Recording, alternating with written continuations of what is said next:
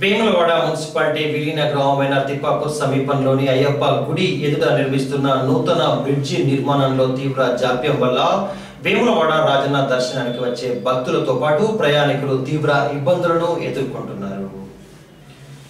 వేములవాడ తిప్పాపూర్ సమీపంలోని అయ్యప్ప గుడి సమీపంలో గల కొత్త బ్రిడ్జి నిర్మాణంలో తీవ్ర జాప్యంతో వేములవాడకు వచ్చే భక్తులతో పాటు ప్రయాణికులు ఇబ్బందులు ఎదుర్కొంటున్నారు. పురాతన బ్రిడ్జి స్థానంలో కొత్త బ్రిడ్జి నిర్మాణ పనులు ప్రారంభమై సంవత్సరాల కాలం గడుస్తున్న పనుల్లో పురోగతి లేక అనేక ఇబ్బందులు ఎదుర్కొంటున్నారు. గతంలో అదే ప్రాంతంలో పలు ప్రమాదాలు జరిగి అనేక మంది మృత్యువాత పడడమే కాకుండా గాయాల పాలయ్యారు.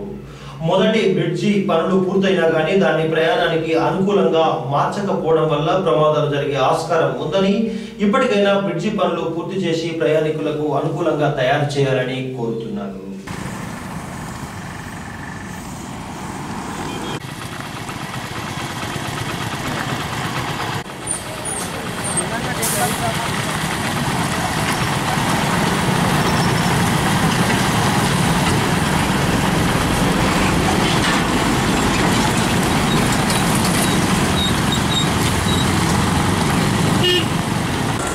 చాలా రోజులు అవుతుంది, రోడ్డు సరిగా లేదు. అది యాక్సిడెంట్ కూడా బాగా అవుతున్నాయి. గుర్తొచ్చింది చాలా రోజులు అవుతుంది, 1 year కన్నా ఎక్కువ అయిపోతుంది. కానీ ఇప్పటికీ ఒక 3-4 యాక్సిడెంట్ అయిపోయింది. వర్షం కొడితే అన్నకి అసలు ఎక్కడ ఏ పొక్కుందని ఏర్పడలేదు. బాగా ఇబ్బంది అవుతుంది.